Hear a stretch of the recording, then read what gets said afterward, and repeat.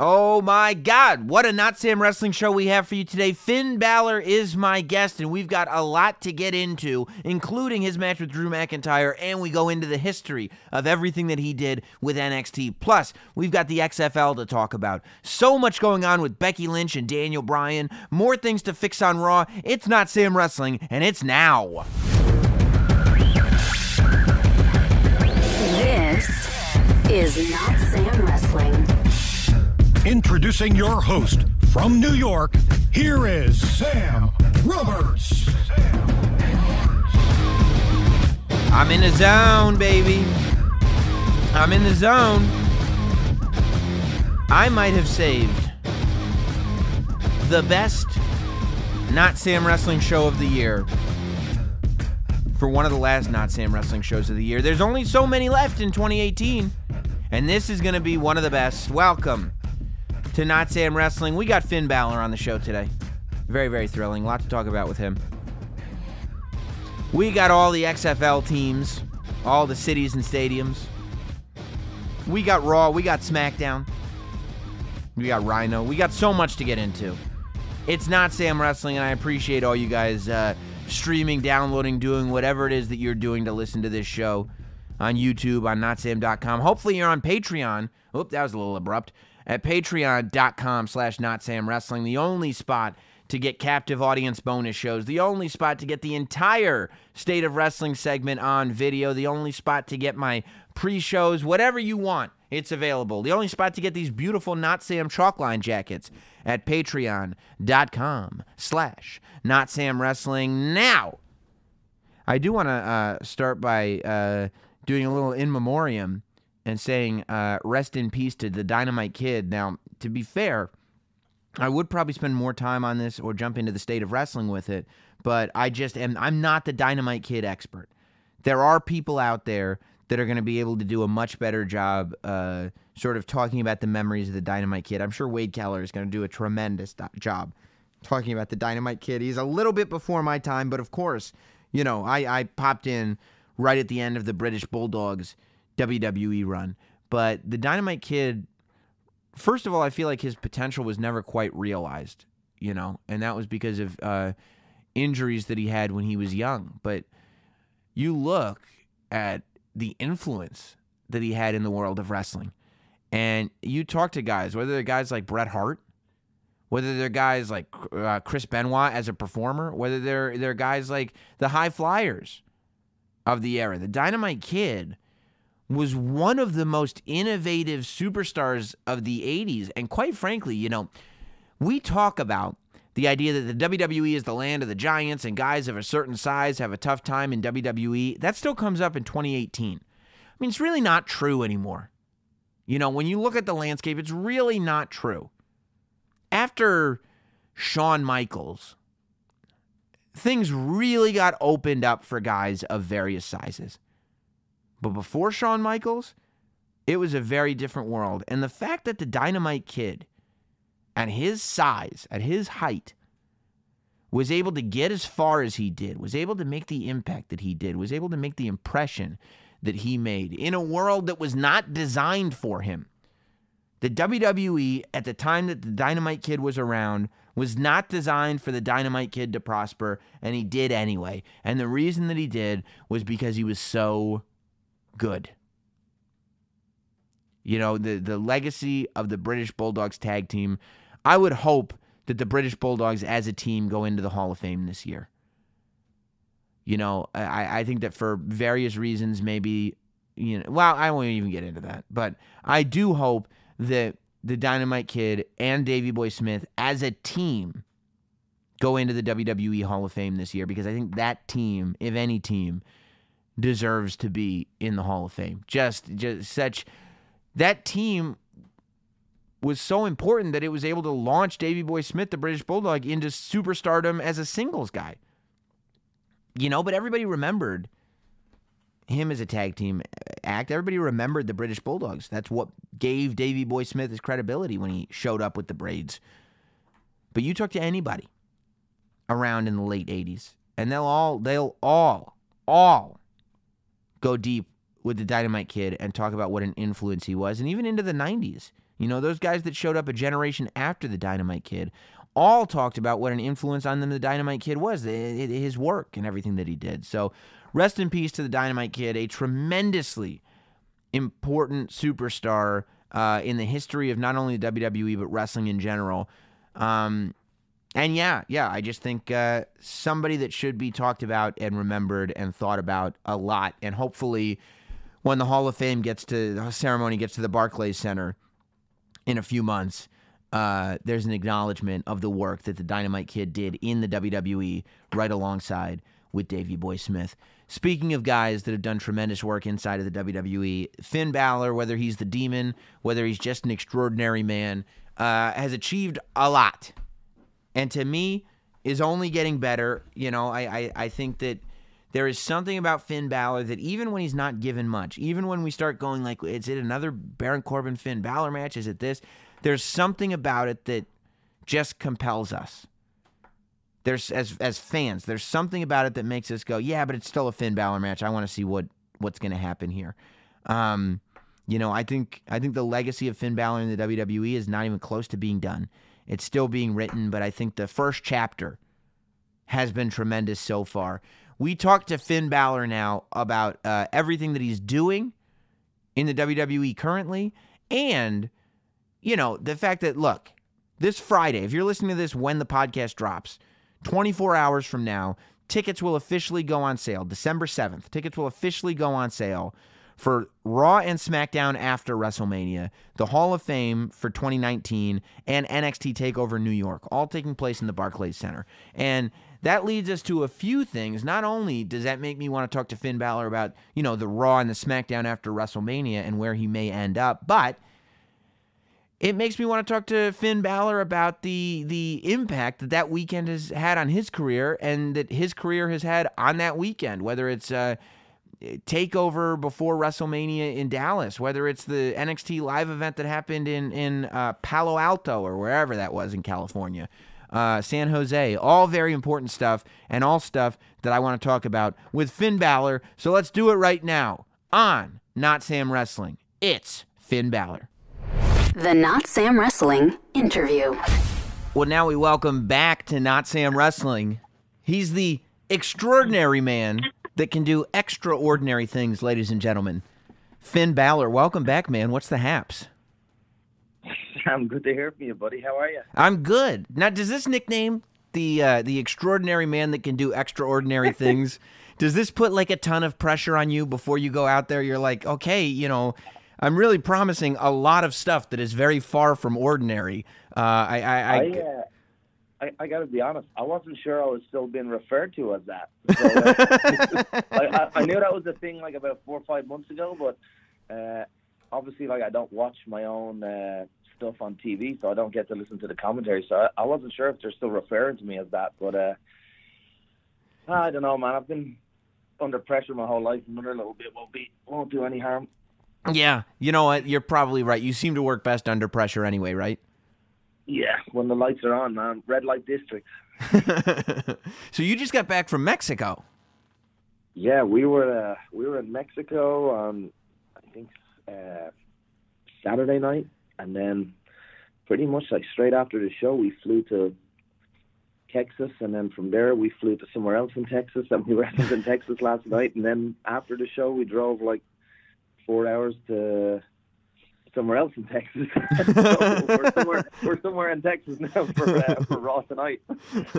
When at this point, does it even register with you that you're in another country? I guess in the moment you probably notice that the fans are speaking a different language, but other than that, it seems like you're in and out so fast that you're just moving.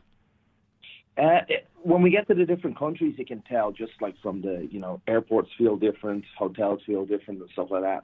But when I'm in the States, honestly, man, it's been a blur. I thought I was in Dallas last night, and I was like, oh, this is Dallas, right? And he's no, this is Houston. I'm like, oh, no. Or it might have been flipped around. I'm not actually sure which one it is.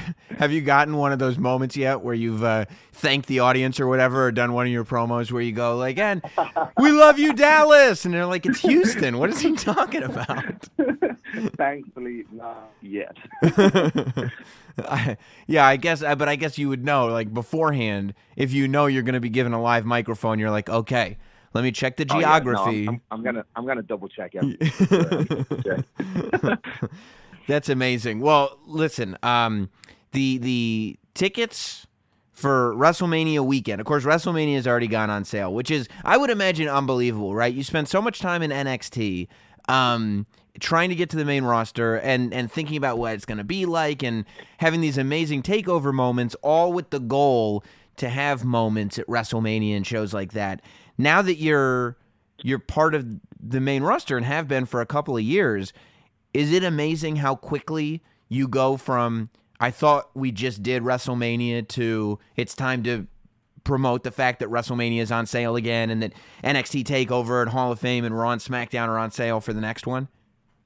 Yeah, all that stuff goes on sale Friday. But yeah, it's pretty wild. But you know, we release these tickets so far in advance because obviously they're hot tickets. But there's a lot of work to be done before then. You know, we still got TLC, we still got Royal Rumble is a huge one. So like, I try not to overlook what's kind of in the immediate future and try and like live as much in the present. Obviously, like WrestleMania is gonna roll around and we're gonna be like, oh man, it's WrestleMania again. But like, I try not to think too far ahead, like in that sense, and I just make sure I get to WrestleMania, and that's, you know, I got to get through tonight first. So that's kind of my approach to everything. But yeah, like talking about going from like takeovers, like I remember being in Dallas for a takeover, and like that seemed like, you know, the biggest show of, you know, what was going to be, you know, I was ever going to be involved in, and then just to see how things have grown so fast. Kind of moving to the main rosters, it's been a pretty wild ride, man.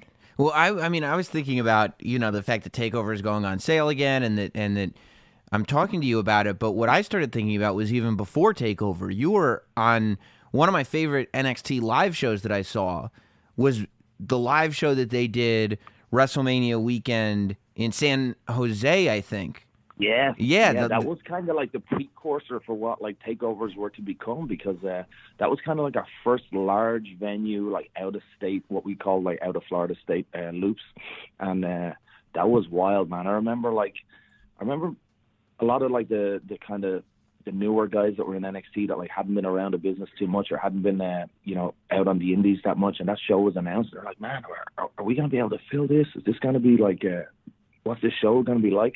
I remember, I'm getting goosebumps now thinking about it, because I remember telling them, like, man, this is WrestleMania weekend. Every wrestling fan in the world is going to be there. They're going to want to be involved in this show, and this is going to be one of like the wildest crowds we've ever wrestled in front of. And like, that prediction was right, because like that night was like definitely a very, very special night for me. I got to work against, you know, Pac, Neville, you know, one of the people who I think is one of the best in the world. And, you know, we just tore the house down that night. My parents were in the front row, my brother, my uncle. It was a wild night, man. And that was kind of, I think, the night that, like, NXT, like, really arrived, you know?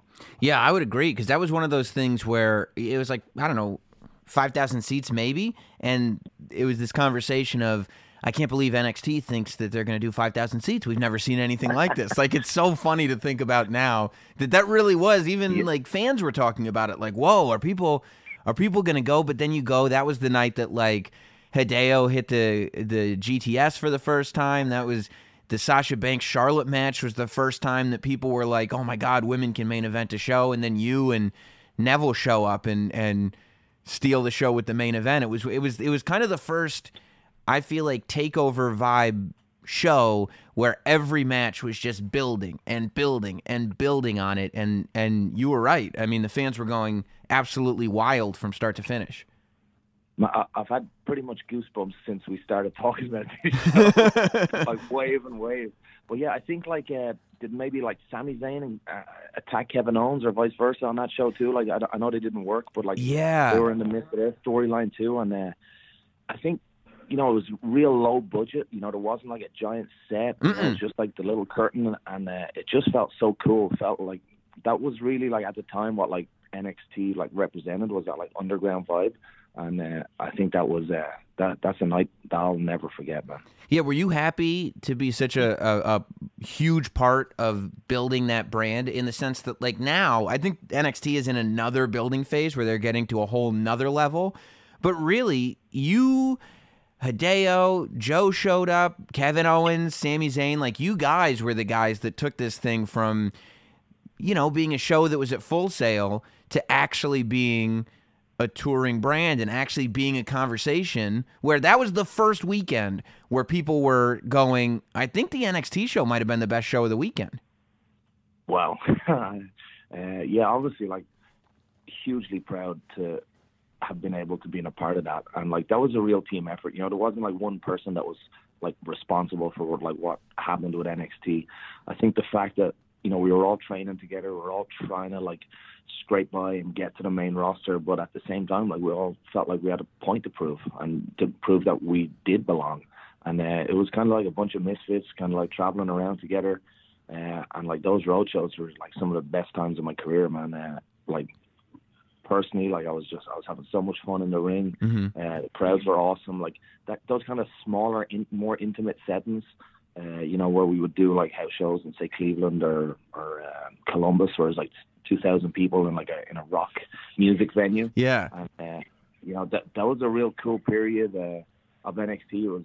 It was awesome to be involved in it. It felt like it had a really good underground buzz, and now I think it's it's changed into something completely different, where it's like it's super polished. Like the guys in there are incredible. They can like transition seamlessly, like from NXT to main roster. I believe like no problem. Like guys like Adam Cole and Ricochet, they're changing the game. So it's obviously cool to have been a part of it. I think it was a different NXT, but I think the guys there like have evolved it into something completely different, and like long may it continue to evolve, man. Because the more things stay the same, like I feel like people get bored. So if the next crop of NXT guys come in and continue to evolve it and change it, I think it's going to be great for NXT.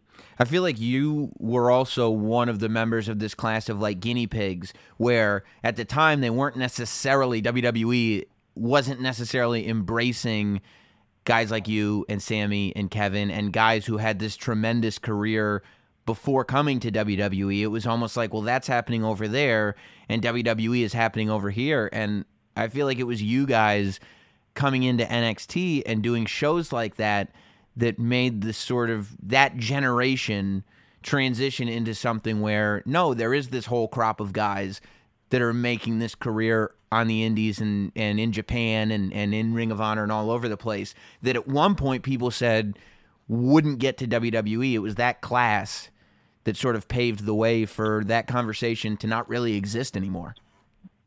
Well, I can't say that, but like other people can say that, and like I'm humbled by that. But I can only speak for like my path, and I believe like there's a lot to be said about doing things the hard way, and like I feel like my career, like I've done things the hard way the whole time, and but at the same time I had a great time in doing it. And like I never felt like the hard way; it just felt like the long road, And there was never any shortcuts taken. And I think that's kind of like helped me be the performer that I am today.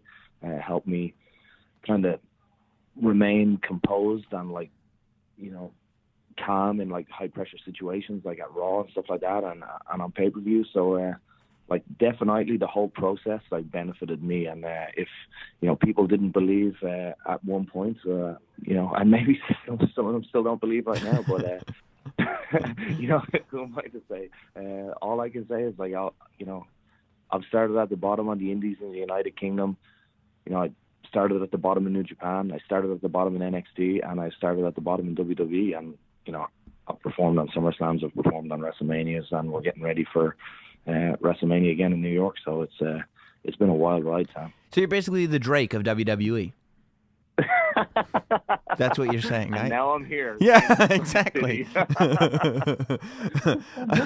Are you excited at the prospect of having a pay-per-view match with Drew McIntyre at TLC? I think that, I don't know if people have fully processed, because it was just announced earlier this week on social media and stuff that was going to be the TLC match. And, I think it's kind of amazing to see you two in this, main event caliber singles match where we're starting to get a look at what the picture of the Universal title is going to look like over the course of the next, year or so. And, Drew McIntyre is obviously a standout, and you're obviously a standout on the good guy side. When do you start kind of going over in your head ideas for stuff you want to do in this match to steal the show, I guess? The idea is never to steal the show. It's just to go out there and have a good time. I think I'm still trying to process the fact that I've got a match with Drew McIntyre at TLC, because I was, like you guys found out on social media. You're just scrolling through Instagram and you're like, my verified tweets real quick. It's like WWE. Finn versus Drew. I'm like, oh, man. But, yeah. It's crazy because, like, we kind of come from the same general area of planet Earth, and we've kind of had, like, very similar, career paths, but we've never, like, had a singles match, like, on TV. So, we never really crossed paths on the indies, like, kind of in the same place at the same time, but never, like, worked out there. And this is kind of the first time that we're getting to step in the ring against each other. And I'm sure he's a lot of stuff he wants to prove to me. I have a lot of stuff I want to prove to him. And really, I've got a lot of stuff I want to prove to everyone that's watching. Yeah. So, I'm looking forward to it. It's good to be in the mix. It's good to be, like, kind of in that spot. And, I definitely don't take it for granted. So, like, TLC, I'm going to pull out all the stops. And Drew is kind of like you in the sense that, he was obviously in WWE really early in his career, but he ended up having to go away and do things the hard way for a while. And then he comes back and he's just a completely new athlete, a completely new performer. He's just working on an entirely different level. And I would imagine that even if you ask him, like, this is the best Drew McIntyre by a mile that anybody's ever seen. Oh, for sure. And, like, credit to him to be able to, go through what he went through at an early age in WWE and then, like, regroup and, like, reset his goals, refocus, and, like, do it, the way he done it, and come back in so composed and completely, like, different Drew McIntyre. So, credit to him for that. Like, I have ultimate respect for how he's handled his career. I think he's definitely proved a lot of people wrong as well in doing that. So, like, guys like him that have done that, Jinder, I think they're great. Like, they're a great kind of guide for, when this type of thing does happen to guys at WWE, that they do get let go, that, the door's not always closed, and there's light at the end of the tunnel. And for the people who can, refocus and dig in and work hard, there's always a way back. And for those guys, like, I got ultimate respect. Yeah. Do you ever think to yourself, like, what would have happened if you had been plucked out of the New Japan dojo or whatever it was, like, plucked out early and ended up in WWE before you were actually ready? Because I'm sure, like, when we're young, we all think that we're ready for success right out of the gate. I mean, I was ready to host a morning show when I was 21, and it wasn't until I was 35 that I realized what a failure, a miserable failure that would have been. Do you ever think about that? Like, oh my God, thank God that I didn't get plucked out before I was ready. Well, the offer was actually there, like, when I was 26, 27, 28. Like, every year they came knocking. Like, I'd done 2 years in the New Japan dojo. I was kind of starting to establish myself in New Japan.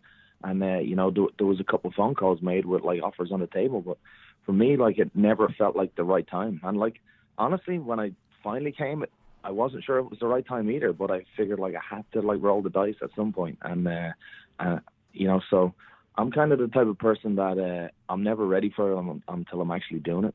So sometimes you just got to be brave and make that decision and, take that risk. And, like, definitely, like, it would have been a lot different if, that first phone call had came when I was 26 and I came to WWE then. Like, I don't think I'd be still here now. And I'm very happy with the way, like, things evolved with my career and, like, the slow progression that I've made year by year. So, I wouldn't change anything.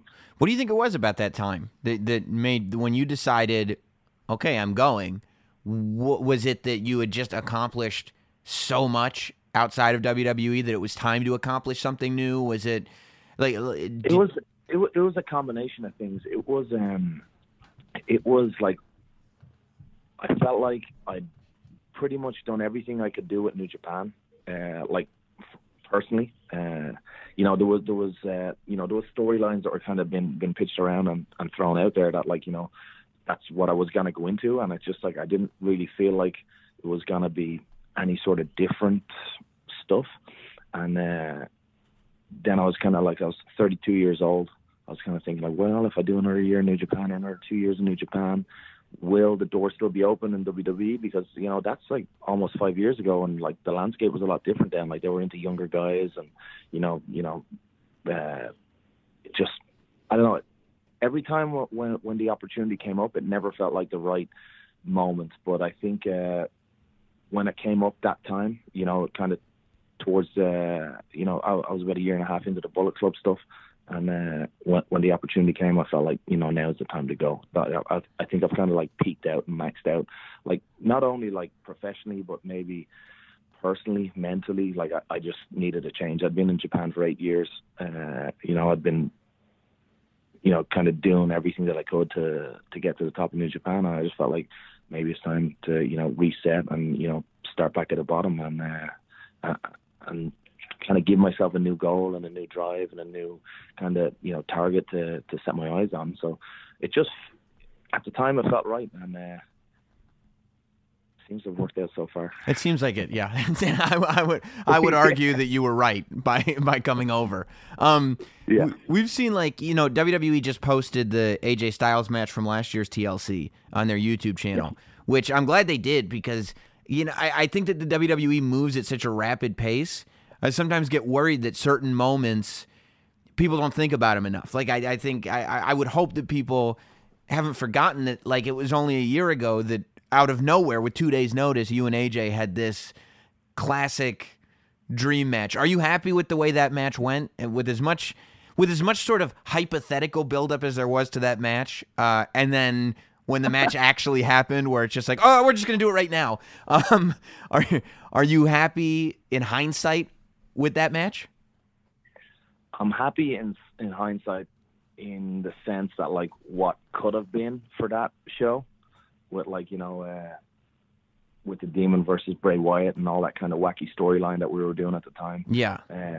And then what it transformed into, which was, like, you know, the match with me and AJ. And obviously, like, it was unfortunate that, you know, 3 of the boys went down real sick, but I think that, you know, I was the one that kind of came out with the silver lining on that one. Obviously, like, me and AJ had never wrestled, and, like, a lot of people would have maybe preferred, you know, having a big build-up. But, man, essentially, we had the match. It was, you know, from what I can remember, it was a lot of fun. I don't watch my matches back, so, like, I can't say if I'm happy or not. But, like, the fact that you're still talking about it a year later, and, like, they've just put it on the YouTube channel and stuff like that, you know, some people liked it for sure. So, yeah, I mean, as long as it was fun. I'm looking forward to doing it again, like, because I felt like that kind of happened, like, out of nowhere. I was still kind of finding my feet in WWE, kind of getting back off the injury, and I feel like, you know, in the year that I've been back since that match, you know, I feel like I really found my feet in the ring and kind of working on a different frequency right now. So I think, like, that match with me and AJ, like, sometime in the future, is gonna blow that match we had before at the water. Yeah, was that tough for you after you went down with the injury? Because I don't even think people realize that even though you won the Universal title that year at SummerSlam, you had only had, like, 3 televised matches or something like that on the main roster. So, like, after three matches, you go down with this injury, you're out for all these months, and you come back, and it's almost like you've been on the main roster the whole time, but you've had literally, not only have you been out with this injury, but before the injury, you had no time to get acclimated to what the main roster even was. But all of us watching were like, yeah, he's been here for 8 months. What's the deal? Let's go. Come on, guy. You know, I'm glad you pointed that out, because, like, I hadn't got a clue what I was doing those first 3 weeks. Like, I was still trying to figure out, like, how to work, like, live TV, how to like, kind of, like, get acclimated with, like, the bigger venues that we were doing, the different talent that I was working against. You know, all the different, like, office staff and stuff that I have to deal with, like, at Raw. And then, like, obviously I got down injured, and, you know, because I guess, you know, the injury was kind of so high profile in how it happened. And then, like, I never really went away because, you know, with social media and the 24 documentary and stuff, people kind of, like, got used to me being around. And, you know, when I finally come back, I haven't really been gone. So they've kind of been looking at me for a year. But, like, I've only had, like, this, when I come back, it's like my 4th match, you know, for WWE Raw. So, like, you know, I really believe like that, like from when I came back was like a reset. And that was kind of like my first match in WWE, because like that was obviously trying to deal with the injury and adjust my style to suit, you know, how my body felt. And then like, you know, adjust my style to working for WWE, which I hadn't done yet. Like I was still kind of working the NXT style. Mm-hmm. And kind of like, it really took like a year from like when I came back, like right after WrestleMania up until like the WrestleMania with Miz and Seth. That was like a 1 year period. So that was like, it's a pretty short run on the main roster when you think about it. So like, I feel like after maybe that Mania is when I kind of started getting my feet going. And like now I feel like I'm in better like ring shape than I've ever been. So I think definitely a lot of people, like you said, like took it for granted that like how long I'd been around, because like 8 of those months I was just kind of, you know, tweeting stuff. You know, yeah, I wasn't actually wrestling. Yeah, you were contributing to Raw as much as all the rest of us were. You were just live tweeting, like. But it is. I mean, I'd say it's a compliment to you, the fact that nobody realized that you were spending a year trying to figure out how to do this stuff. The rest of us watching were just like, yeah, he's here. We're doing it. It's time. We're here now. Nobody really realized that you were figuring it out as you went. By the way, speaking of people figuring it out, you've known Becky Lynch forever. You know, you've known her for so many years, and you were part of her training way back when. Can you believe the run that she's on right now, and to what do you credit the fact that this is all happening for her at this moment? First question, can I believe that this is happening? Absolutely yes. Second question, what do I attribute it to? I think I've always believed that Becky had that in her. I just don't know that she believed it. And I think like maybe in the last couple of months she started to kind of like get that like self-confidence that, you know, I think everyone believed in her except herself. And finally she got that self-confidence, and like she's been rocking. And man, I think it's unbelievable to watch, and I think it's only going to get bigger, man, because she is on fire right now, and it's incredible to see. And like, she's been around almost as long as me, man. She's doing this like 15, 16 years or something. So she knows exactly what she's doing in the ring. She's comfortable. You know, her promos are on fire, and she's killing it. So long may it continue. It really is amazing that, you know, when we watch you guys, right? When we watch, and I say you guys in, you know, men, women, everybody, when we watch you perform, it's like none of us know what's going on in your head, right? And that's sort of, whether it's Becky's self-consciousness, whether it's you trying to figure out, you know, exactly how to do this stuff, to you guys, it's probably kind of omnipresent, but to all of us watching, we never pick up on any of it, you know? Like, I've always found that amazing, that because I think we all have versions of it, whether we're wrestlers or not, like the stuff that exists in our head that we think is sort of, you know, written all over our face is invisible to everybody else. Yeah. I think like you get to a point in like any kind of profession that like you start doing it without even thinking. Mm-hmm. And I think it's at that point where like you become like yourself, you know, and you don't have to worry about, oh, what move am I doing next? You know, what camera am I supposed to be looking at? You know, should I, you know, fire up the people right now? And I think like once you start like living in the moment and actually just going out there and enjoying it, which I am now, I feel like that's when you know, like you hit your stride and you start delivering your best work. Like I remember for the first 6 months of like coming back from the injury, I'd be like behind the curtain. I'd be nervous. I'd be pacing up and down. I'd be like stretching, like trying to figure out everything I'm doing, going through like every possible scenario in my head. What could happen? What will happen? What won't happen? Oh, what happens if this goes wrong? You know, if he comes at me that way, what am I gonna do? And now like I just sit behind the curtain with my legs folded, like waiting kind of to go, hey, when are they gonna play my music? Yeah. I feel like once you get to like that level where like you're comfortable in yourself and you trust your ability to like do it in the moment, as opposed to like trying to like prepare everything and plan everything out meticulously, that's like when kind of stuff happens naturally, and that's when you perform at your best. Like I'm sure, like you were the same when you were, hosting shows when you're 21, 22. For sure. Like, trying to like plan out what sentence you're going to use, or what question. Where now, like, we're just kind of like having a conversation. So it's I feel like that definitely helps out. Once you stop thinking about it and just going out there and doing it is when your best work happens. Especially because you only paint up twice a year, so it's like you don't even have to worry about that anymore. You really do just sit back. Well, you see, that's an interesting question, right? Because I do it so infrequently now that like I forget how I move as the demon. I forget the subtle differences in the entrance. Right. I forget I forget the mannerisms that I used like 6 months ago to like represent like how the demon works. So like every time I go back to the demon, I gotta like re-educate myself beforehand and kind of step into that zone and that moment. Like now when I go out there, like, I'm Finn Balor, but like that's just Virgo. Like underneath all the layers of like leather jacket, entrance music, like, extraordinary man who can do extraordinary things. It's just like me, like the human that goes out there. But like when the demon goes out there, like I need to like transform into like a different person. So like that mindset, like because like it's it's not like I'm not tapping into it so often. Like that's like a huge challenge for me now because like I gotta figure out like how to do that every time again. So sometimes, like right now, I'm very comfortable going out there being Finn, but like when it comes to the demon, like I got to re-educate myself again. When I'm going out there. So that's kind of an added challenge, like how infrequent we're doing it. So, but at the same time, it also adds like a lot of mystique to it and makes it more special. So I'm just happy how things are going. And here comes TLC. Yeah, and you got to remember to slap that. Hey Sam, is there a stipulation in this match, or is it just a straight? No.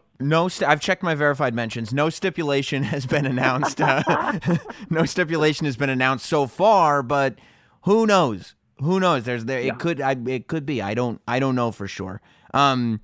Friday, this coming Friday, December 7th, tickets for NXT TakeOver New York, which is what this show is being called, Hall of Fame, Raw, and SmackDown for WrestleMania weekend and Monday and Tuesday all go on sale.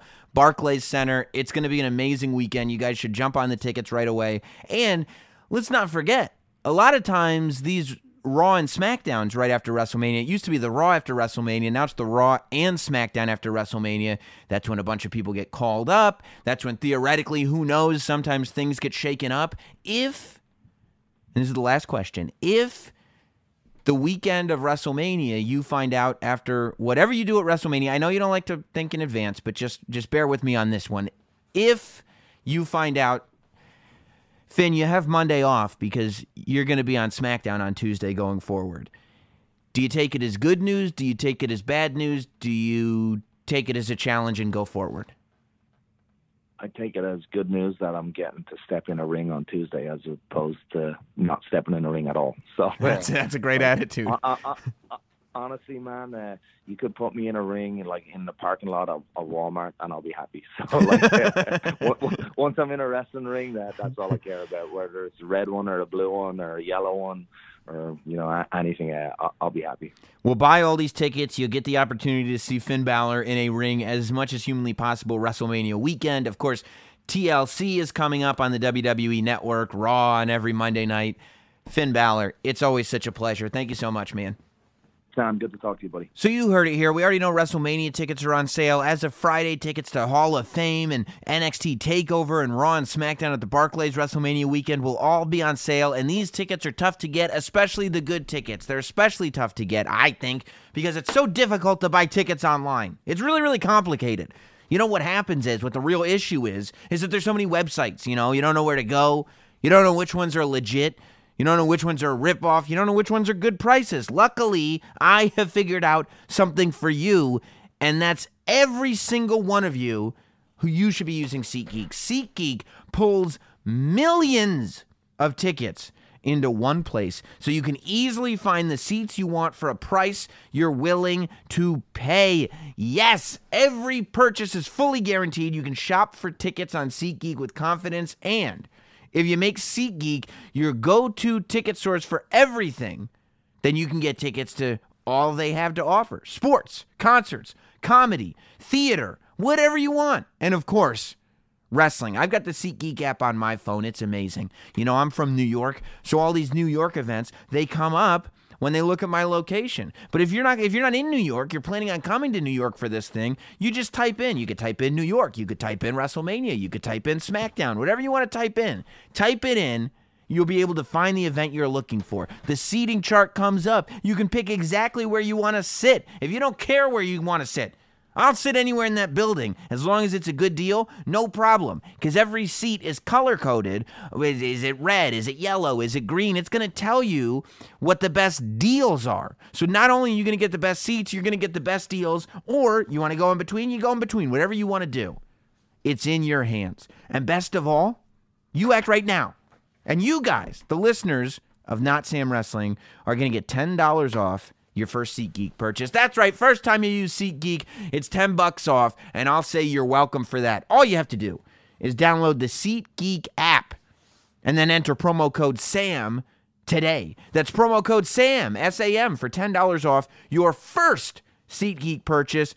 Do it today. SeatGeek, life's an event. We have the tickets. Here is Sam Roberts. Here he is. I love that interview with Finn Balor, man. That was such a fun conversation to have with that guy. And it's just, the note that he left is on. First of all, I always like the takeaways from these interviews. You know, people forget that people who work in the wrestling business, whether it's wrestlers, whether it's broadcasters, even people who just, you know, follow wrestling for decades and decades. Like, there's just so many little life lessons to learn from these guys and so many little things to pick up on. And with Finn Balor, I thought, number one, the thing that really stuck with me was the conversation about figuring out when you get really good at something. And it goes back to Malcolm Gladwell's conversation about 10,000 hours. The way you become great at something is to do it for 10,000 hours. Really, it goes back to what Becky Lynch said, that hard work beats talent any day of the week. And that's true. Some people are born with natural gifts, but there's not that many of them. And even those people that are, how do you use those gifts, right? The real way, like Finn Balor was surely born with natural gifts to be a great wrestler. But you heard him. We didn't even know that it took him a year. It took him from WrestleMania 33 to WrestleMania 34, he said, to feel comfortable in the ring. What did he get in that time? Probably he finished off his 10,000 hours. You know, I can't count the exact hours, but you know, it's not an exact science. It's somewhere around 10,000 hours. But what I'm saying is he put in the time that he needed to put in to get great at this thing. And that's what he's talking about getting to the spot where you can do what you do in your sleep. You know, where you can just pick up where you are, do whatever it is that you do, and not have to think about it. Just go for it and worry more about just having a good time doing what you love and not, oh my God, am I doing this right? I'm not sure. You know, and I think that that's something that anything that any of us have a passion for, the fact that we have a passion for it means that we want to be great, right? If you have a passion for something, you want to be great at it. And it's true. The only way to be great at it is just to do it and do it and do it and doing it well. And that's what Finn Balor is doing. Also, just listening to him, you know, when I brought up the question about Smackdown, listening to him talk about wrestling and the fact that, yeah, he'd be happy if he were on Smackdown because every Tuesday he'd get to wrestle. As long as there's a ring for him, whether it's in an arena, a stadium, or a Walmart parking lot, he's going to be happy. And I believe it when he says it. He's just a guy that loves to wrestle, and he loves wrestling. And that's why I love talking to him. I mean, even, look, the conversations that we've had offline, this isn't a guy who just, like, when I tell you Finn Balor loves wrestling, trust me, okay? Finn Balor lives for this stuff. He loves wrestling. And that's why I love talking to guys like that about this. So yeah, great interview, and I appreciate Finn Balor's time. You know, speaking of 10,000 hours, that's probably what makes me such a good wrestling figure collector, is that I've spent my life collecting, right? I haven't jumped on eBay and replaced my whole collection. It's actually my collection. And I got called out by the Major Brothers on their podcast. They want me to go. They're doing a charity drive. Let me look it up for you guys real quick because it's for the kids. You know, I don't have any problem with anybody ever donating to people that are less fortunate. Major Brothers Wrestling figure, whatever.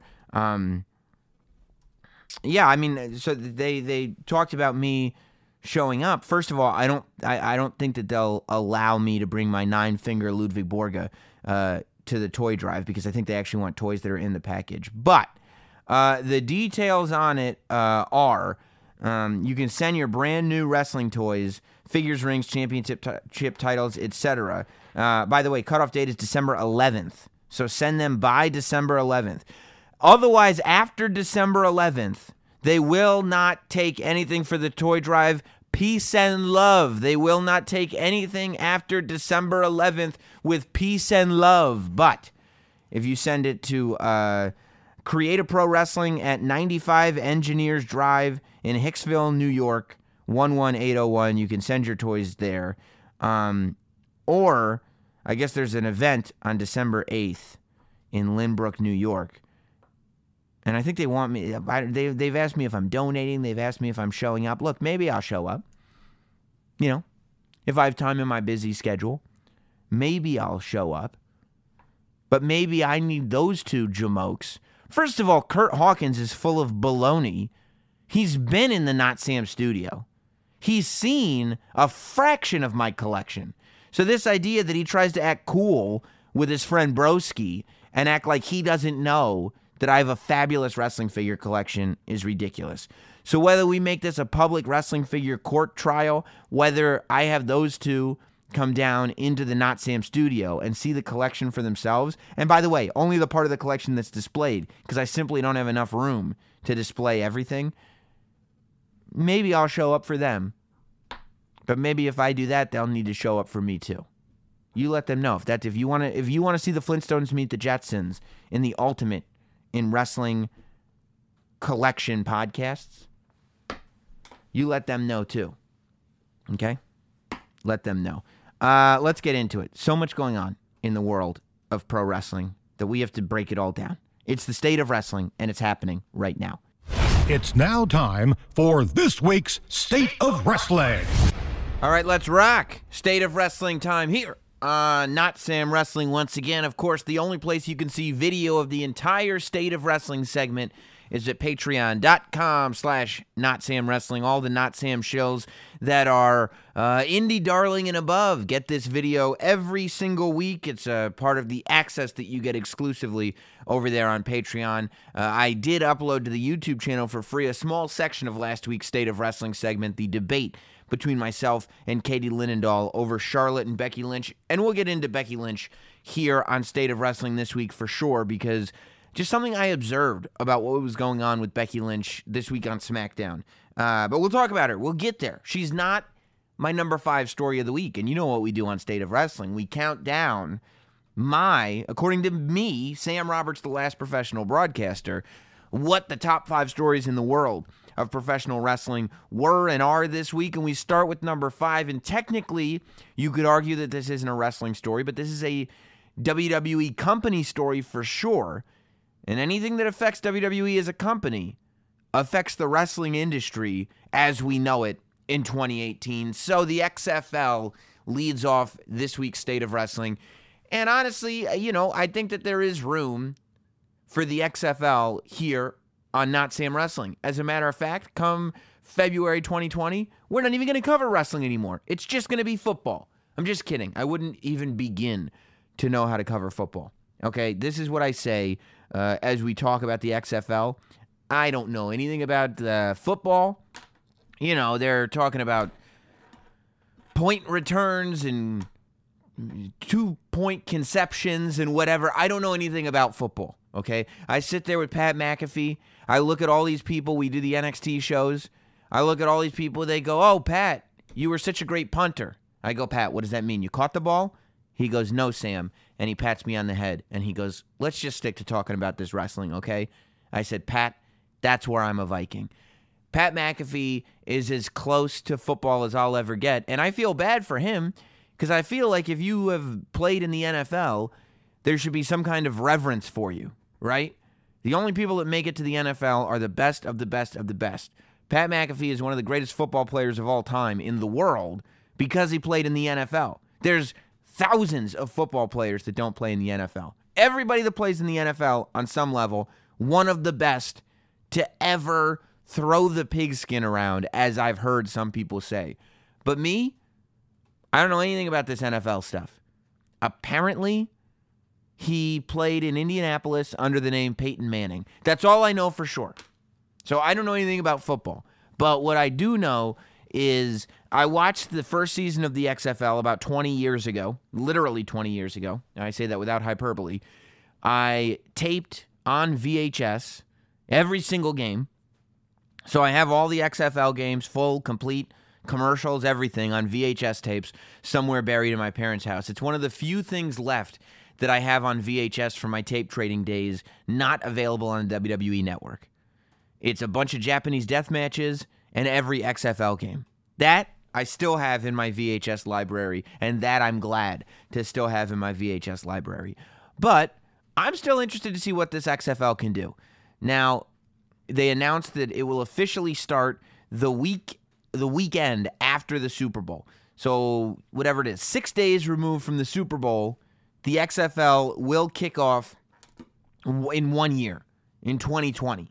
So February of 2020, we're approaching this year's Super Bowl, technically takes place in 2019.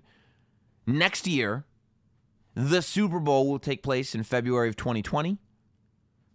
6 days removed from the Super Bowl, the XFL will kick off its first football thing. And it'll be very, very thrilling. I'm going to watch. I support the WWE. I'm excited about the whole thing. I watched the press conference, and of course, first and foremost, they announced the locations for the teams, not the team names. I really hope the New York, New Jersey Hitmen come back, but not the team names. But they announced the cities, and they announced the stadiums. So we have, and it's interesting, what I was paying attention to was the venues that they're playing in, because I know more about buildings from following wrestling than I do about football. So I know buildings, and I was interested to see that that it really is a variety of buildings in terms of capacity, in terms of what they're built for, and in terms of weather. Okay, they start by announcing that MetLife Stadium is going to house the football team for the XFL from, they were saying New Jersey, but I'm sure they'll be built from either New York or from New York, New Jersey. But to play in MetLife Stadium from February until theoretically the end of April, beginning of May, something like that, I would imagine, that's quite an undertaking. You know, WrestleMania is going to be there April 7th. MetLife Stadium is an open roof stadium. MetLife Stadium in 2013, when WrestleMania 29 went there, I think it was 2013, it was definitely WrestleMania 29, they developed a ring with heaters inside the posts. They had a whole system under the ring, and it allowed the ring to be heated. They had to build an entire special canopy set that would make it so that if it snowed or rained or anything, it wouldn't hit the ring. It would just hit all of us in the audience. Like, that's a real risk, and that's one night in April. You're talking about having to go through most of February and all of March in New Jersey every weekend or every other weekend, depending on home and away schedule. That's a lot of snow. That's a lot of rain. That's a lot of bitter, bitter cold. You know, I don't know if football, and I'm not saying like, I don't know. I'm saying I really don't know if football is enough to make people want to sit in a stadium that's outdoors in New Jersey in February and March. That seems tough to me, especially since the capacity there, it says, is 82,500. That seems like a lot. I don't know if with the football field it's actually 82,500. That seems like how much it could seat for like a concert or something. But I don't know. This thing that I'm reading says 82,500. Somewhere in the 75 to 80,000 seat range. It's a lot of seats for a football team that has not even been named yet, especially in February and March. It'll be interesting to see. I'm kind of surprised they didn't go with there's a soccer field right there in the Meadowlands complex. So I'm kind of surprised that they're going with MetLife Stadium and not with the soccer field, which is what a bunch of these other cities are doing. New York, New Jersey, the first one. Arlington, Texas is the second one, and they're calling that the Dallas team because Arlington is right outside of Dallas. But that's Globe Life Park, so they're not doing Levi's Stadium where they did WrestleMania 32. They're doing Globe Life Park, which is the baseball stadium, I believe. The Texas Rangers Stadium, that holds 52,000. And I guess they're going to have to build a football field in the baseball stadium. I've never seen that done before. But like I said, it could be done every week, and just nobody told me because I don't watch a lot of football. Houston, Texas, also getting a team. That's going to be a TDECU Stadium. That's the college stadium there in Houston. That seats 40,000. Okay, so already you're talking about half of what MetLife Stadium seats. I would imagine, based on the capacities of these stadiums that they're playing in, that there's a pretty good chance that the championship game is going to be in MetLife, just because it's by far the biggest place that they're playing in. They're going to Los Angeles. They are going to be playing in Los Angeles, and they're supposed to be, I don't think the new Los Angeles Stadium actually opens until 2021. I do know that Los Angeles has trouble getting people to come out for football, and that's interesting because that's the one place where the weather is almost guaranteed to be good, but I think there's just so much going on in Los Angeles, and there's not a lot of loyalty to the city of Los Angeles by the residents because so many people in Los Angeles are transplants that, generally speaking, a lot of the people in L.A. didn't grow up in L.A. They moved there from somebody else, so you don't have that same sort of team loyalty, but that's not to say they won't. The Los Angeles team is playing at the StubHub Center, which seats 27,000.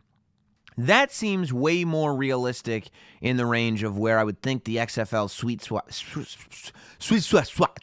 would be. Sweet spot would be. Maybe a little higher, but probably not much. Between, the kind of 25 to 40,000 seat range, like the TDECU Stadium seems 40,000. That's okay, I don't know. That seems about right. It just 80,000 seems like a lot. But that's Los Angeles. Then they go to St. Louis, which I think is going to be a big city for them. Even I know that St. Louis is pretty hungry for football after losing their team, so hopefully they can get some team loyalty going. That's going to be at the Dome at America Center. That's, I believe, where the Rams used to play. That's 67,000 people. Seattle's getting a team. Seattle, Washington, 72,000 people at CenturyLink Field. They're getting a team in Tampa at the Raymond James Stadium. That's 65,000 or so people.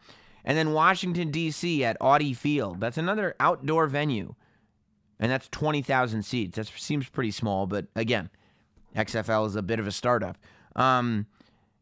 The weather seems like it's going to be a big deal in Washington, D.C. and New York, New Jersey. So we'll see how that works out. But something that I thought was interesting about the press conference was how they were talking about the game. Now, we still haven't gotten into specifics about exactly how this is going to be differentiated from the NFL and exactly how they're going to change the rules. The world that we're living in right now is very different than the world that we were living in when the XFL first came out. The world we were living in when the XFL first came out was edgy, edgy, edgy. All content, they were pushing everything. It wasn't just a WWE thing. The Attitude Era was not something that existed solely within the WWE. The Attitude Era permeated mainstream culture. So everything was edgy, edgy, edgy. Everything was raunchy. Everything had questionable language, You were looking at the most popular things on TV. You were looking at the Jerry Springers and the Beavis and Butthead and Jackass and stuff like that where, the sensitivities of the viewing audience were far, far less than they are today. Today, people are a little more aware of things. People are a little more sensitive themselves and to the people around them, and they simply don't put up with the same amount of stuff. So the XFL is not going to be this edgy version of the NFL, and it's not even going to be sort of the smash-mouth, hard-hitting football league, because if anything we've learned in the last 20 years, it's that the NFL is crazy for letting these players do some of the stuff that they were doing because of the health risks and the true nature I mean, the concussion research that's happened in the last 20 years alone is enough to completely change the game. So they are talking about making it a faster-paced game. They are talking about making sure that every game fits into 3 hours, which will be interesting because that means there will be games that are actually shorter than an episode of Monday Night Raw, even without the overrun that the WWE doesn't have anymore for Raw. But in the press conference, a couple of things. First of all, the chairman of the XFL strikes me as completely separated from WWE, and that was a big thing. He struck me as a commissioner, or I think that's what his title was, who knows, of a football league. And the WWE did say that they were going to keep the XFL and the WWE as two completely separate entities. Will they? I doubt it. You know, there's just so much at the fingertips of WWE that it's tough not to use it, right? Like, it's tough not to use it just because of a rule that you really put in place yourself. So I would imagine that we'll probably, just like we did the last time, see a little bit more intermingling than WWE might even really think they're planning on doing. But I don't think that we'll see wrestling announcers calling the games. I don't think that Jesse Ventura will be the sideline reporter. I don't think we'll get a Vince McMahon, this is the XFL. I don't think The Rock is going to make a cameo. You know, I don't think that there will be quite as much WWE involvement this time as there was last time. I don't think we'll have the locker room cams and the upskirt cheerleader shots and all this stuff. Okay, all that stuff is going away. This isn't going to be the attitude version of the NFL at all. If anything, it'll be safer than the NFL because what they pointed out when they were talking about the XFL was something that I think that the WWE is and should be focused on as they look at this thing, and that is, what is the WWE good at? Coming off of the XFL, what is the WWE good at that translates outside of a wrestling company? Number one is something that they highlighted huge in the press conference outside of the announcement of the cities, and that is technology. If you watch the 30 for 30, something about the XFL, something that they did well was point out the technology that the WWE, the production that the WWE brought to football, that the NFL still uses today. The camera shots, the actual physical hardware that is used in terms of camera and in terms of the skyline shot, the way the mics are on the field, the way it's just, it feels like it's coming off of the field, out of the TV and into your living room. The WWE is what brought that to football. And they introduced that through the XFL, and the NFL was able to borrow all of that and change their presentation of the game. There's no doubt that the WWE, whether you say what you want about them, whether you're a fan or not, is on the forefront in terms of media companies. They are on the forefront of technology on a regular basis. The WWE network, in terms of streaming networks, I mean, and in terms of live content, like, think about it this way. Amazon Prime, Hulu, Netflix, iTunes, HBO Go, all these big streaming companies, they don't do live and streaming. They just do streaming. WWE every 30 days has at least every 30 days, has a big live show that they stream on the network that a huge percentage of their subscribers are tuning into to watch live all at the same time. And the network doesn't go down. You know, you might have heard here and there some complaints about the streaming when the network first launched, but you don't really, that's not even a conversation anymore. The WWE network just works. And it's taken for granted now. It's not, people don't even say, yeah, you got to give them credit, the network always works. You just assume it'll work and you move on. But the fact is that that's a major accomplishment. That's a very difficult thing to do.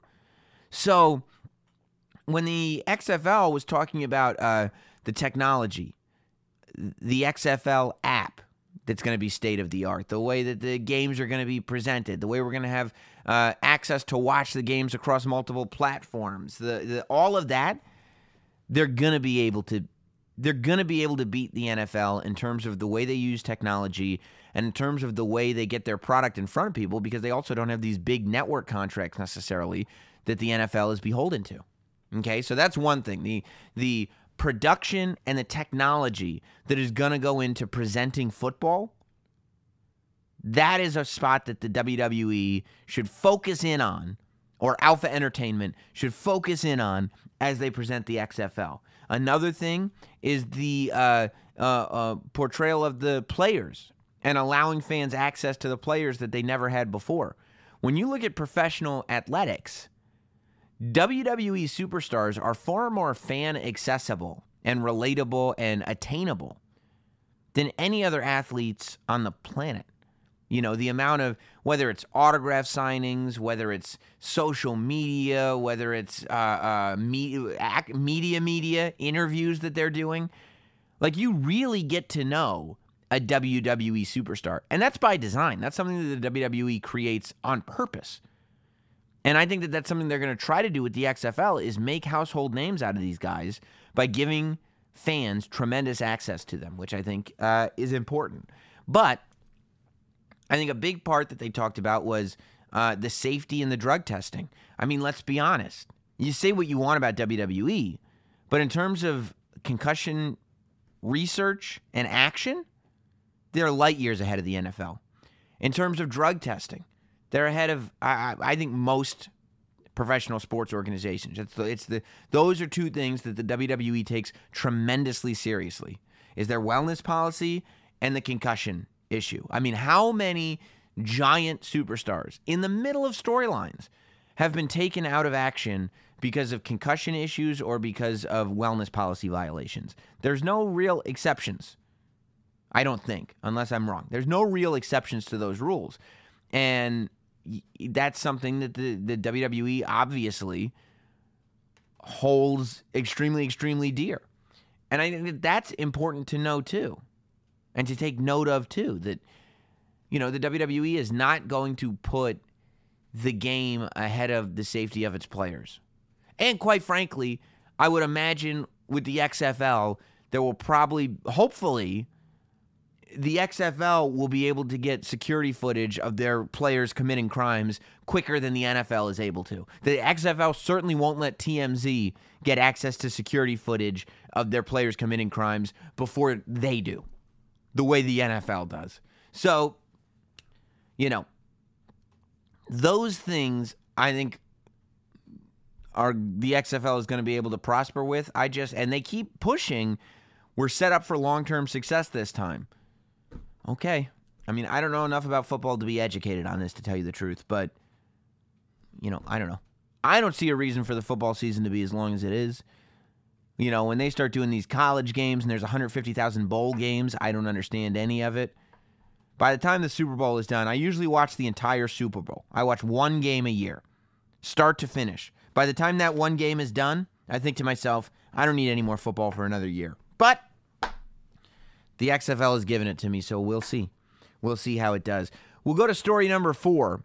And story number 4 is Rhyno. On Monday Night Raw, Rhyno was fired. You know, there was a match, impromptu match, between Heath Slater and Rhyno. And Rhyno lost, and he was fired from WWE. Apparently, after the show went to commercial break, he did grab the mic and he thanked the audience for everything. And I think the prevailing thought is that this is real life. It's not just fantasy. Rhyno, I guess, done with WWE, and it wouldn't shock me. I would think at this point in Rhyno's career, he probably doesn't feel the need to be on the WWE's schedule. He probably feels that he's accomplished just about everything he can accomplish in the WWE. You know, I mean, look at this run that he's had in WWE. He's pretty much, I think, been around since right around the brand split. And he and Heath Slater had a good run at the beginning of Smackdown. Of course, the first tag team champions. Heath, you know, I need this job, I got kids. Rhyno's walking around with his crackers and spray cheese. It was a fun time. But what I want everybody to do, I want all you not Samsonites to do, is turn on your WWE network and go back to early 2000s ECW. Now, maybe I'm just saying this because I'm just an ridiculous ECW fanboy. You know, maybe my bias is built in. That's very, very possible. And I'm freely willing to accept that. freewilling to accept that. But just watch it. Do me a favor and watch it, because Rhyno in ECW, and Paul Heyman did this a lot. You know, Paul Heyman's gift of all time in the world of wrestling was to hide people's shortcomings and accentuate and highlight the things that they did well. Paul Heyman was able to turn Rhyno into a true man beast. You know, Rhyno never accomplished the things that he accomplished in ECW in any other organizations. And he's got a pretty storied career. You know, he had a bit of a run in WWE after ECW. He had a run in TNA that was pretty significant. Comes back to WWE. I mean, there's a lot of story with Rhyno that I don't think gets talked about nearly enough. But watch that initial ECW run with Rhyno. It's very clear that if ECW had stayed in business, Rhyno was the guy that was having the rocket strapped to his back. Rhyno was the athlete that was going to take ECW, if they were able to stay in business, to the next level. I don't know that potential that Rhyno had was ever fully tapped. If Rhyno is done wrestling, if he wants to be done wrestling, that's cool. You know, if Rhyno feels like he's made his mark and he's ready to go off into the sunset, that's cool. If not, if Rhyno still feels like there's a little gas left in the tank, the question is, what's next for Rhyno? And I don't look at Rhyno in the last year or two and say, wow, he's not really doing much anymore. I go back and I look at Rhyno, 15, 20 years ago in ECW. And I look at that, not quite 20 years ago, but a little more than 15 years ago. And I go, man, that's a guy that I would love to see again. I think that if I'm Rhyno, I go, okay, is there any place that I can add value to that I won't need to work the WWE's schedule for, but they can also add value to me and put some money in my pocket? If I'm Rhyno and I'm Impact Wrestling, I'm making a deal. I think that Rhyno should make his return to Impact Wrestling. We were just talking about Impact Wrestling with Josh Matthews last week. You know, there's a bunch of places. He could go to Ring of Honor, of course. But, with I feel like Ring of Honor needs to pick and choose with who they bring in terms of guys that have been around for a while. I think Ring of Honor really should be looked at as a young man's territory. For a long time, Ring of Honor was looked at as the spot where future stars of wrestling would go. And that was the Seth Rollins generation, the Adam Cole generation, the Kevin Owens generation. That's three separate. It went from the Seth Rollins class to the Kevin Owens class to the Adam Cole class, in my mind. And all three of those classes, I mean, of course, you had your other organizations. You had Pro Wrestling Guerrilla, you had spots, but those guys all came from Ring of Honor. So, in order to keep that alive, I think you need to keep exploring young talent and making big stars out of them. Ring of Honor, of course, they have Bully Ray. I think they still have him.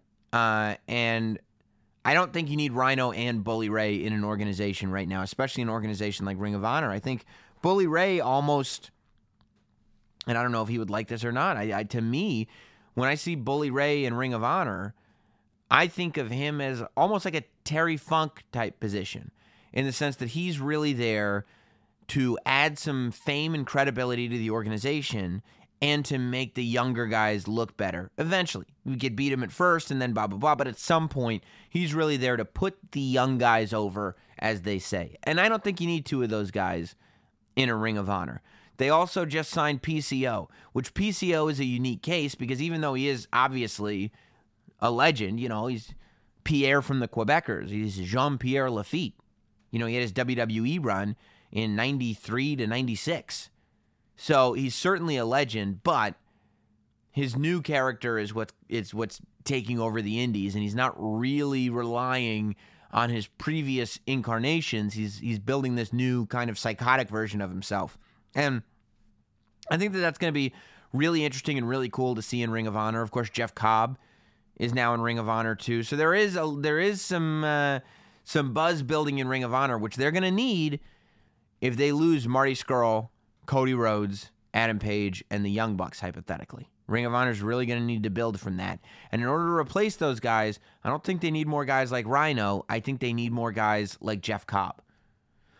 So what does Rhyno do? I think Rhyno belongs in Impact Wrestling right now.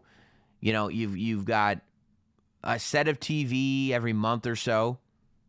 So he can come in, he can do that.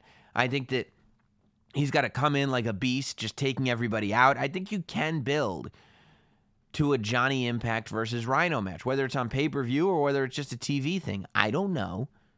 But I do think that Rhyno may have a main event run in him left in TNA. I mean, in Impact. If not, I still think that right there in the mid-card, he can be pretty well utilized. If I'm Impact Wrestling, I'm looking towards Rhyno right now. And if I'm Rhyno, I'm looking towards Impact Wrestling right now. I think that's the move that is going to benefit both parties the most. And I think it'd be cool to see. I think there's plenty for Rhyno to do in Impact Wrestling right now, especially since they're in a moment where they're rebuilding. But I think that it would be Impact Wrestling responsibility to bring in Rhyno from the final days of ECW and not Rhyno from the current days of WWE. If they can remind people of that Rhyno, I think they'll be in pretty good shape. Pretty good. Let's go to story number 3. And story number 3 is actually a spin-off of story number 4, and that's Raw in general. So, I redid Raw on the podcast last week on the State of Wrestling segment with Katie Linendahl. Nothing that I said happened. I think I said that you should split up Drew McIntyre and Dolph Ziggler. That happened. But it happened in reverse. I said that Drew McIntyre should be a good guy, and he's a bad guy. You know, I guess we could start with Dolph Ziggler and Drew McIntyre. You know, when I did the interview with Finn Balor, I did the interview on Monday. So it was right before Raw taped. And I was like, you know, it's really interesting. Then I was looking at them. I was like, yeah, Drew McIntyre's never been pinned. I think you could build something really cool between Finn Balor and Drew McIntyre. I'm glad that Dolph Ziggler and Drew McIntyre aren't together anymore. But maybe they are. You know, maybe this is just something where Dolph Ziggler is going to surprise everybody at the pay-per-view and still be on Drew McIntyre's side. Because otherwise, I don't know why you rush that like that. To have the breakup and grudge match between Dolph Ziggler and Drew McIntyre happen over the course of not 2 years, not 2 months, not 2 weeks, not even 2 days, but 2 segments of Monday Night Raw. The beginning, middle, and end, we saw it all. Dolph Ziggler turns heel, and we get the first pin on Drew McIntyre since returning to the main roster, and it's not done by Finn Balor. You know, the story coming off of Raw as far as Drew McIntyre goes is not only did he turn his back on Dolph Ziggler, but then he got pinned by Dolph Ziggler, which gets me excited for Finn Balor versus Drew McIntyre, right? No, it gets you excited about a potential rematch between Dolph Ziggler and Drew McIntyre. You know, the stories are getting totally confused. So that's why the only way that works for me is if this is a farce, is if it was a hoax the whole time, and Dolph Ziggler is going to go back on Drew McIntyre's side, which I still think would be a mistake. I think there's a couple of simple things that need to happen on Raw. The women's open debate questionnaire portion of the show, I didn't understand at all. I didn't understand it at all because even though the questions were obviously scripted, it didn't really seem to lead anywhere. Even a tease between the Sasha Banks-Bayley breakup doesn't really do anything for any of us because there's so much start and stop with that thing. And, you know, nobody really believes that it's going to happen. And if it does happen, nobody believes that it's permanent because we've been teased with it so many times. But to have Alexa Bliss stop the bad guys from interrupting the segment, and then to have Alexa Bliss impressed when Sasha Banks and Bayley won, it doesn't make any sense to me because we're led to believe that Alexa Bliss did make the bad guys come out and attack Bayley and Sasha Banks last week. And we're basically confirmed that Alexa Bliss absolutely had the bad guys come out and jump Sasha Banks and Bayley when they had their match to find out who was going to join the Survivor Series team. So why now, all of a sudden, does she not want them to be attacked and is actually impressed when they win a tag match? It made no sense to me. I think the only way to get out of this is, Bayley and Sasha, I think, I think Alicia, I still like Alicia Fox a lot. But I think that just because of the way, I don't think it has anything to do with them as performers, but the way we've been taught to look at Mickie James and Dana Brooke is kind of bottom of the card for women on Raw. And I think that fans desperately want a reason to cheer for Sasha Banks and Bayley. Fans desperately want a reason to believe in Sasha Banks and Bayley. I think fans want a reason to remember the NXT TakeOver match in Brooklyn between Sasha and Bayley, one of the best women's matches of all time in WWE, quite frankly. You've got to do the turn. And at this point, I still, my preference would be to turn Sasha, and because I just think that Sasha is a great heel and has not had the opportunity to exercise that in the WWE on the main roster in all these years. She was a great heel in NXT. Sasha's ratchet. No, she's not.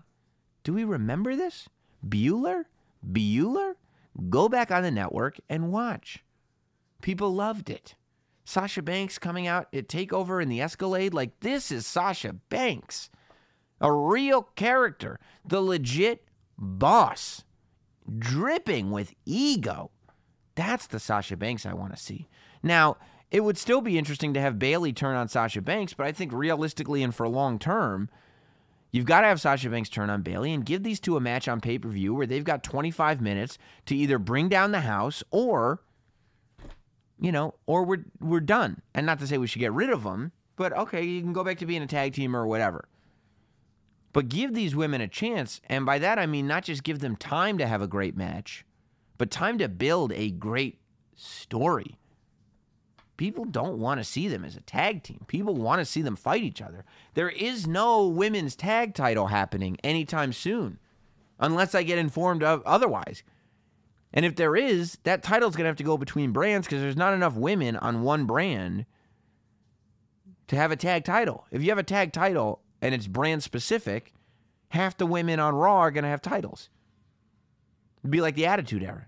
There's going to be a European title and a light heavyweight title and a hardcore title and a Aces High title and every title imaginable. Can't have it.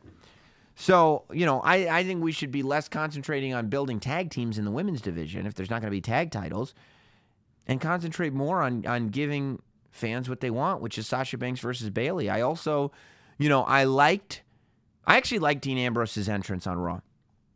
I like the coat. I like Dean Ambrose as Bane. I like Bane Ambrose. Seth Rollins. I like it. What I don't like is that Dean isn't being that much of a lunatic. He's kind of being a coward, He's insulting people's hometown, and he's running away from Seth. If I'm watching this show, I'm led to believe that in a one-on-one encounter, there is no doubt in my mind that Dean Ambrose is going to end up being Dracula's elevator. You know what I mean, baby? He's going down for the count. Ha, ha, ha. In the words of the great Vito Carlucci. Look, I want to believe that Seth Rollins should be afraid of Dean Ambrose going into this thing. That's what makes Seth Rollins a good guy. Give me a reason. Number one, give me a reason that the night that Roman Reigns announced he was battling leukemia, give me a reason why Ambrose decided that was the night to turn on Seth, and explain to me why he's the lunatic fringe. And when you do, show me why Seth Rollins is so afraid of Dean Ambrose. And I don't mean make Seth Rollins a coward. I mean make Seth Rollins go like, wow, I have a major mountain to climb here because Dean Ambrose is a dangerous man. Not, if I can tear Dean Ambrose security guards away from him, he's going to be easy pickings for me. Dean Ambrose is a former WWE champion. He's the lunatic fringe. Let's remind people of that. You know what I mean? I just think it's important. That was my takeaways from Raw. Let's move on to story number 2. Both story number 2 and story number 1 are from SmackDown and are from 2 of the most noteworthy performers in WWE right now. Story number 2 brings us to Becky Lynch. Of course, we're talking about Becky Lynch. We talked about her at the beginning of the segment. Her tickets for her meet and greet that are going down at the Royal Rumble in Phoenix, which, by the way, I may have a little announcement about Phoenix next week. Meet and greet Becky Lynch tickets went on sale and apparently sold out in 90 minutes. No other meet and greet sold out that quickly. Apparently, Becky Lynch meet and greet. How Becky Grinch stole Christmas. Becky Lynch meet and greet tickets sold out in just 90 seconds. That's how popular she is right now. I stand by everything I said with Linendahl in that debate. I mean, Becky Lynch is in a position that no woman and almost no talent in WWE history has been in right now. This is a really, really incredible time for Becky Lynch. But I get scared. And the reason that I get scared is because I've watched SmackDown very, very closely the last 2 weeks. And I think the build to this TLC Triple Threat Women's Ladder match has, again, just like the Becky Lynch-Ronda match, I think as of today, what are we looking at TLC? We're looking at Finn Balor versus Drew McIntyre. We're looking at Bobby Lashley versus Elias.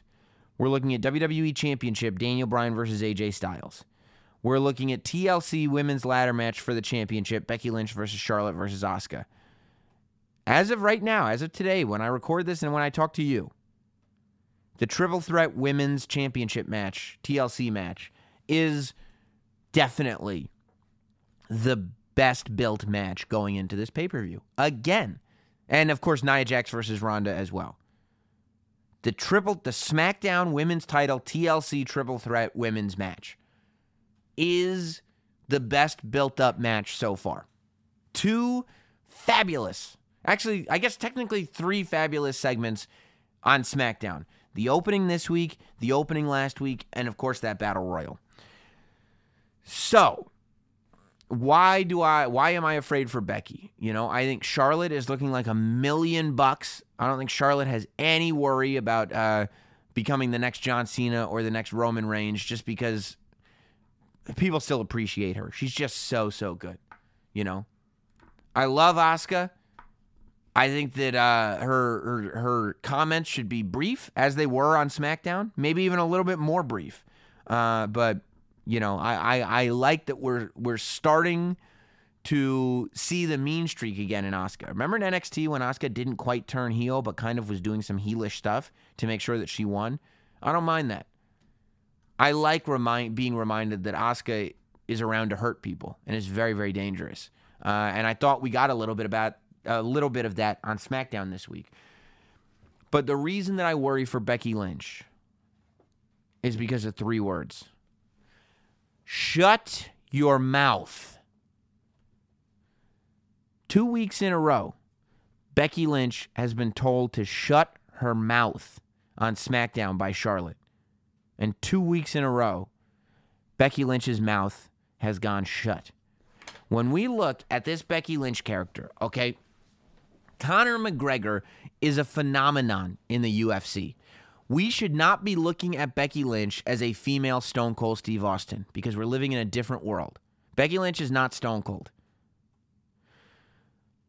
The WWE is closer to having a Conor McGregor type of performer on their hands with Becky Lynch than they ever have been with anyone else. But when he's promoting a fight, if somebody tells Conor to shut his mouth, he does the opposite. There's no way he's shutting his mouth. Becky Lynch should not be getting one-upped verbally by anyone ever. I think that the WWE is maybe putting a couple of breaks on Becky Lynch so that Charlotte gets a little bit more time to shine. because I worry that the WWE is still looking at Charlotte versus Ronda Rousey as the match that they want at WrestleMania. When in reality, the match that the fans want and the match that has the most potential to be a true main event for WrestleMania and not just a symbolic main event for WrestleMania, and this is no offense to anybody involved, but it's just the way the stories have been told and the way the fans have reacted. Becky Lynch versus Ronda Rousey in a singles match is that match. You know, I don't think that Becky Lynch should be shutting her mouth for Charlotte. I think that Becky Lynch should be running her mouth at all times because she's got the ability to. I don't think Becky Lynch should ever shut her mouth.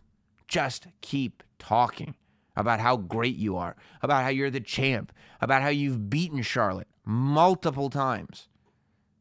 Charlotte, I may have gotten my face broken, but I beat you twice. I beat you on multiple continents, Charlotte. Who's this guy? That's the Becky Lynch I want to see, you know? And I'm very sensitive to the Becky Lynch thing because clearly she's still as over as she has been. She's selling out meet and greets in 90 seconds. The Man t-shirts are selling. People are cheering for her. She's amazing. She hasn't missed a step at all. But what I am saying is that I get worried when I start to see what looks like a bit of protection being thrown Charlotte's way and Becky not quite being able to get the one-up. And it's little things. When Becky Lynch walked out on Charlotte on SmackDown, she should have brought the mic with her. She should have brought the mic and on her way out going, you know, when Charlotte said to Paige, oh, you're just going to let your champ leave? You're not going to make your champ come back? When she was looking at Paige, as if it was up to Paige to tell the champ when she could or could not be in the ring. Becky Lynch should not have just had her back to Charlotte. Becky Lynch should have been on the mic, walking out, going, nobody tells the champ where to be, nobody tells the champ when to be. The point of being the champ is that the champ shows up when the champ wants to and where the champ wants to. Wherever the champ is, that's the place to be. Go full on Damone from Fast Times, okay? Hey, Debbie, isn't this great? You know why it's great? Because the champ has decided it was great. And when the champ decides it's over, that's when it's over. And that's the vibe that I want to get from Becky at all times. And I don't want to see that in her face. I don't want to see that in her eyes. I want to see this woman use her words. Because Becky Lynch is better at using her words naturally with no script than anybody else. I've interviewed everybody. And I'm telling you, I wish I could do this podcast with Becky Lynch every week. She's that good. She's funny. She's great off the cuff. She knows her character. She's confident. Just let her nail everybody. Don't be Stone Cold where you're stunning everybody. Be Conor McGregor where you're psychologically beating everybody and you're not touching them until you get paid. That's who Becky Lynch should be. And that's what I want to see more of. I don't want... Charlotte controlled that segment on SmackDown. I love Charlotte. Charlotte is an incredible performer. I can't believe we are living in an era where Charlotte and Becky Lynch, this version of Charlotte and this version of Becky Lynch, are sharing a ring on the same brand at the same time on a regular basis. We, as wrestling fans, are not worthy of having two performers like Becky Lynch and Charlotte in the same division at the same time. It's incredible. But the potential that you've got with Becky Lynch in this moment is like nothing I've ever seen before. Charlotte is good enough to talk her way and get her way and fight her way out of anything. You're never going to have trouble with Charlotte. But Becky Lynch is caught the wave. She's on a wave right now, and there is no reason to lay down and let Charlotte surf through. Becky's surfing that wave, and let Becky surf it. It's important. It's really important, I think. Because Charlotte could be the greatest women's wrestler of all time. But Becky Lynch could be the best wrestler of 2019. Not the best women's wrestler. Becky Lynch could be the best wrestler going into the next decade if we do this right. Charlotte will probably go down as the best women's wrestler of all time. But we have the opportunity for a female Becky Lynch to be the number one wrestler going into the next decade. And the only way you do that is if you let Becky Lynch be number one. Give her the opportunity. If she can't handle it, she can't handle it. Give her the opportunity to be number one. And that means if anyone on the roster, male or female, tells her to shut her mouth, the same Becky Lynch that's on Twitter is the same Becky Lynch that shows up on Smackdown, who's got to come back for everyone, whether it's Chris Jericho, whether it's Seth Rollins, whether it's Charlotte, whether it's Asuka. Becky Lynch is there to shut you down. And let her, that's what fans want to see, Becky Lynch shut people down.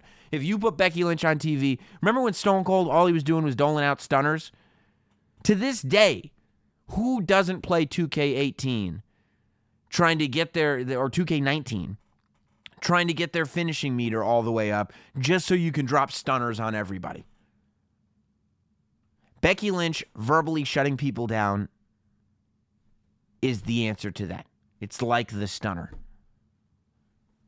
You know, let it happen. Let it happen. And we move on to story number one for me, actually, which was Daniel Bryan on SmackDown. You know, I was surprised that anybody on my social media feeds thought that Daniel Bryan was anything but excellent. Watching somebody be able to move from being so earnest, like we've watched Daniel Bryan on reality TV. We've gone with him on the tragic journey of losing his father. We've gotten to know his wife. We've gotten to know his child. We've gotten to know what Daniel Bryan's like at home. We've gotten to see him go through depression. We've gotten to see him lose his career. We've gotten to see him get it back. Okay, Daniel Bryan, we've gone through a journey with him as if he was Rudy, except a world champion version of Rudy. Okay, he got to be our champion for the first time in a long time. And Daniel Bryan is so good that he's able to bring us to a place where we feel like it's truthful and we feel like it's understandable, but we're booing him because he's a bad guy. Okay? He is getting out of the what chance without stepping out of character. It almost seems like he wants the what chance because of what he's able to do with them. Because it goes to his point that the fans are sheep and that they're stupid. You know, he is being a true heel champion, a bad guy. I want Daniel Bryan to hold that title for a long time. I want to know more about, you know, his plastic bottles, and I want to know more. And by the way, Byron Saxton, it's a true story. You should have seen this guy. Survivor Series, he went in and got his food early. They didn't put the chicken out yet. I went in a little after him. I got a chicken breast on my plate. I sat down. He was pissed. He was pissed that he had a whole meal and he had filled up and he had missed the chicken. Daniel Bryan's not wrong when he criticizes Byron Saxton in missing the chicken. But, or eating chicken. But, you know, just the idea that, like, he's justifying the dick kick by saying, I hit one guy in the groin once. You guys are destroying the planet. Who's worse? It makes it so that this dick kick that we've seen 100 times, we saw The Undertaker do it to Brock, we saw Nakamura do it to AJ, you know, over and over. Everywhere we go, people are kicking people in dicks. And Bryan has made it something new. Daniel Bryan has made it something new. Daniel Bryan has made Daniel Bryan something new. So that the story of this character is actually a character story and not just, oh yeah, he was gone for a while, but now he's back. We're actually getting to see a wrestling storyline with Daniel Bryan. And I think it's fabulous. I just think it's great. I am so excited for everything that Daniel Bryan is doing right now. I thank you guys for being a part of this show. Don't forget, if you want to support the show in the best possible way, not only should you hit up our advertisers, but become a Patreon supporter. It's real cheap to start out. It starts out at only like $4 a month. At $4 a month, you get bonus shows, including not only bonus states of wrestling, but captive audience shows where me and somebody who normally wouldn't be watching wrestling sit down and watch a pay-per-view or a TV show on the WWE Network and it's a watch-along experience. It's a full 3-hour pay-per-view, 2-hour, 1-hour TV show where I try to explain to my wife, my dad, my brother, my buddy, why what we're watching is awesome. Okay, those shows go up a couple of times a month at least. You know, you're also you go a tier up, you get videos, you get the interviews early that are here on the podcast, the video versions of them, and you get the State of Wrestling video in its entirety. You get, you can go up another tier. You get live pre-shows when I'm home for the pay-per-views. You go up another tier. You get this Not Sam jacket, and you get free admission to any Sam Roberts Not Sam Wrestling live show. So much going on for the Not Sam shills at patreon.com/NotSamWrestling.